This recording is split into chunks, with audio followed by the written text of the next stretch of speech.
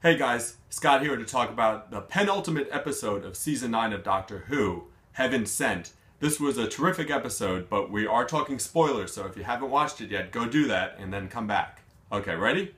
Heaven Sent. So, this is a one-man show from Peter Capaldi. It is essentially just him in the episode. We get a brief glimpse of Clara. That's about it, though. Otherwise, it's Capaldi carrying the entire episode as the Doctor is thrown into this sort of puzzle, finding himself in this strange land with no idea what's going on or who is out to get him.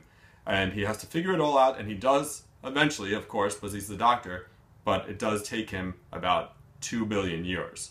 So that's the twist ending of the episode, that the Doctor has been reliving this same series of events over and over and over again, eventually for 2 billion years, which is really just a sort of mind-blown finale to things. The Doctor dying and being reincarnated essentially for 2 billion years, just something else. But beyond that, the themes of season 9 itself really came to the forefront here. We saw it last week with the death of Clara, but now the Doctor himself is being stalked by death. He's literally a grim reaper of sorts was stalking the Doctor throughout this episode, and the Doctor realizes that he's afraid to die. He's usually so flippant about these things. So we really saw the Doctor brought to his knees here as well, which was interesting.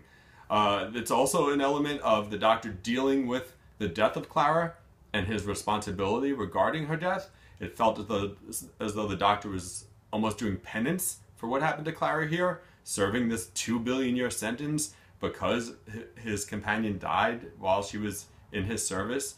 So really a lot to ponder in this episode, really terrific stuff, and certainly one of the strongest episodes in Capaldi's run, and probably in the entire run of modern Doctor Who. Just really, really great stuff. Where it all leads next week, well, that remains to be seen. We know the Doctor is now the hybrid, apparently, and he's on Gallifrey, and he's heading off to face whoever it is did this to him. So, a lot to look forward to, but certainly this is one for the books.